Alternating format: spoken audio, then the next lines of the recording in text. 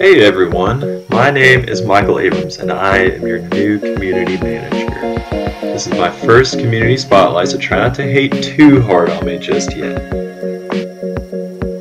Up first, we have some great art from Cole in the Seed of Andromeda community. He's made a skybox. Nice looking here. Up next is a purple planet desktop background. I can sort of see some influential hints of old Dragon Ball Z style art. Not quite sure if you drew from that. That's okay. That's just what I see. This is open to interpretation. It's the beauty of it. So after this, we've got some pretty sweet looking wormhole action coming in here with vibrant, nice looking color dancing around in the background. Kind of like little fish. To finish up Cole's regime, we have my personal favorite of his, completely biased, but that's alright, the Quasar. One of the brightest phenomenons to exist in our universe, and I think he did a super awesome job on that. And next we have some weapon art from Arctic, another community member. So we've got a sweet little submachine gun that he named the SMG 2650, the Wolf. Fires caseless 8mm POW cartridge at 800 rounds per minute. Manufacturing date on that is made in 2650, as per the title suggestion. This is favored by law enforcement for its high stopping power, lightness, versatility. There are varying mag sizes, and with those there are some jamming issues with higher capacities. For example, the 50 round does not fire as smoothly as, say, the 20 round, though better recoil handling can come with the weight of the drums. His next weapon is the battle rifle SSR 14A2. It fires a 762mm NATO round, still currently in use right now.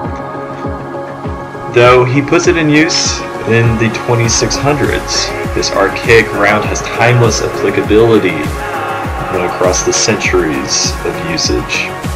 It is permitted for use by authorized Andromeda Corporation contractors only, and there can be death penalties for unauthorized use of them. Death penalties being the most extreme case of punishment. They are meant for long range. They have the selection of full and semi-automatic, and as with the SMG, you can get varying magazine sizes. Our next weapon comes from Who Is That Kid, another community member. It is the NGATR, or as I first read it, the N-Gator. I don't know, call it what you want, you know? The next generation anti-tank rifle, firing a 17.92 by 166mm cartridge. It has a 3.5 km per second muzzle velocity, with the addition of a coil accelerator. This coil accelerator is removable, and it also adds a considerable amount of weight to it, so should you find the need to fire rapidly, it seems like you probably want to take that off. It fires a shield breaker round that can knock out shields, but they shatter when hitting solid armor. So to deal with that, armor-piercing rounds are an additional option. There's also available a radar scope that can show the condition of the target's shield. And you know what? For you old school snipers out there, the ingestible iron sight, the go-to for you Mark Wahlberg fanatics or whoever shoots out of iron sights nowadays. To finish off my first community spotlight, we have a slew of amazing art that I really enjoyed, all coming from Thomas988. That probably took him many hours to perfect given the amount of detail that is shown in these.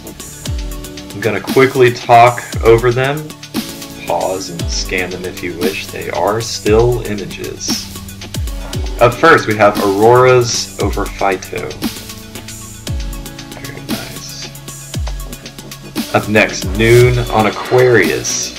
Nice looking little canyon there. Up next, Darwinian Dusk. Beautiful. I really like the contrast of the pixelation of the voxels with the smoothness of the planet in the background. Next is Night Horizon. Pretty self-explanatory. Next is the Three Brothers. Some massive contrasting sides there. We have the Sun Falls below Darwin. Super cool looking thing. Could almost see that in a graphic novel of sorts. I can totally see that. Up next, the Trinity Star System. The little Seed of Andromeda abstract poster. Because why not, you know?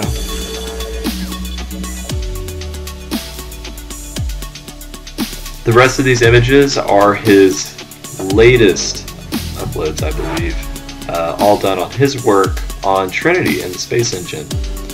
This is super phenomenal, and to be honest, I might even steal one of these and use it as a background on my phone.